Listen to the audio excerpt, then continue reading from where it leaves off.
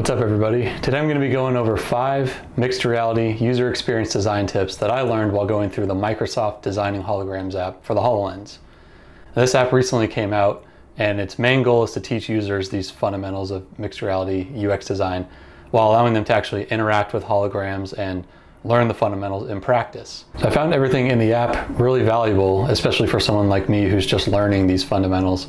And I want to make a video originally showing the entire app all the way through, just in case if you didn't have a HoloLens, you could see what it's like to go through it and see all the different stages and things like that. But that would have taken half an hour, 45 minutes, and that would have been a pretty boring video.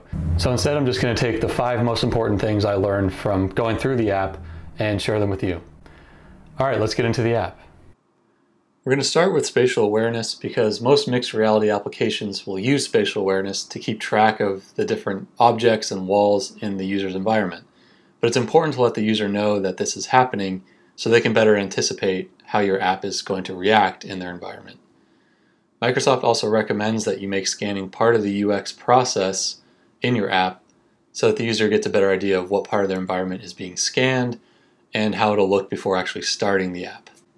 So here's an example of what that might look like. This is in my living room, and you can see the scan is pulsing every 5 seconds or so.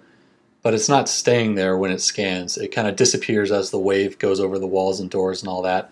So it's not obstructing my experience at all, but it's letting me know that the app is scanning and recognizing my environment. Key takeaway number 2 is Hologram Expectations. Microsoft's research has shown that users expect holograms to behave like real objects. And I can definitely attest to this one. There's been a few times I've moved around or ducked under a hologram because I felt like it was really part of my environment. Here's me interacting with a hologram coffee cup, and you can see my instinct is to grab the handle just like I would with a real coffee cup in real life. Same thing here for these buttons. My instinct would be when I tap the button, it would be clicked, and that's communicated with the visual there, that the purple circle that moves out, as well as the gray box around the button that contracts and expands. You can also use a bounding box to show a user how big a hologram actually is. This is especially useful when holograms are colliding with another object in the environment. You can see here as my hand gets closer, the bounding box shows up and gives me an idea of how much space the hologram actually takes up. These bounding boxes can also be used to resize a hologram if you want. The user can grab a corner and then push down or pull up to actually resize the hologram, either as small or as big as they want. Alright, number 3 is hand tracking. If you're using hand tracking in your app, you want to let the user know that you are, but you don't want to show this animation the entire time because it takes a pretty noticeable performance impact on your device. You can show the full hand mesh like I was just showing previously, or you can show this 25-point hand tracker. Both are great ways to let the user know that their hands are being tracked and they can use them to interact with holograms in the app. Also keep in mind that there's a limited hand tracking window that the device generates in front of you. So you can't move your hands to the side of your head or down by your waist and expect that the device will still know where your hands are or be able to use them in the app. You got to kind of keep them in front of you, not all the way in front of your face, but at least in front of you so the cameras can see your hands and be able to track them. This visual conveys that really well. You can see the user grabs the box hologram and then moves it accidentally outside of the hand tracking frame, and the device just kind of loses track of it. Number 4 is interacting with faraway holograms. Not every hologram in your app is going to be directly in front of the user, and it's possible that users can push holograms away or throw them off to the side. So it'll be really useful for them if you implement some type of summon action, which is what I'll show here.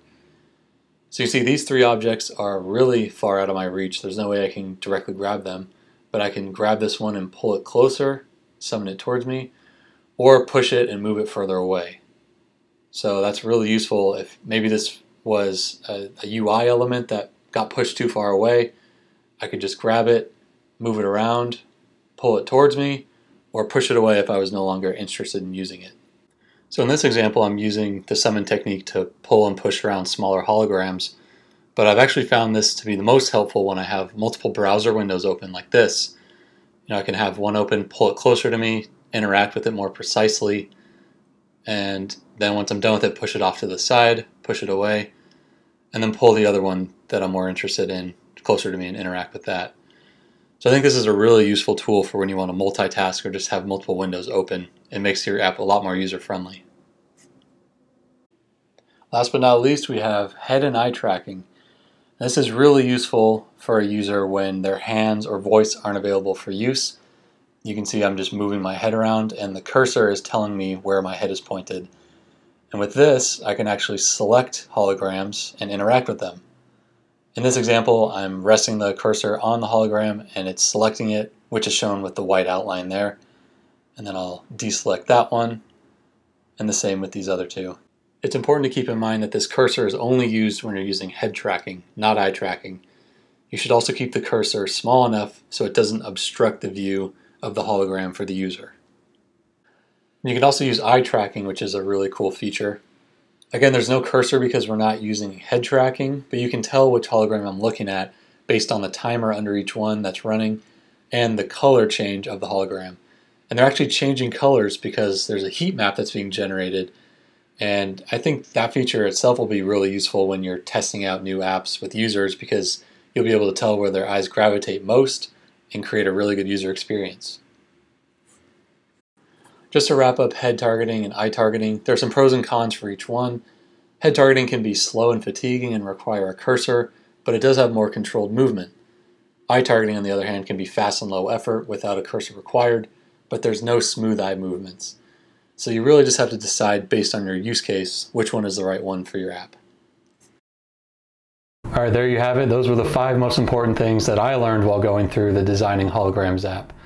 Of course, there are many more tips and tricks and lessons and sections of that app. I couldn't go through everything, but hopefully you found those 5 tips to be really useful and you can use them when you're designing mixed reality experiences as well. If you have any questions or want me to elaborate any more about any of the tips that I shared, just let me know down in the comments. I'd be happy to give some more information about each one. All right, that's all for this one. Thanks for watching, and I'll catch you in the next one.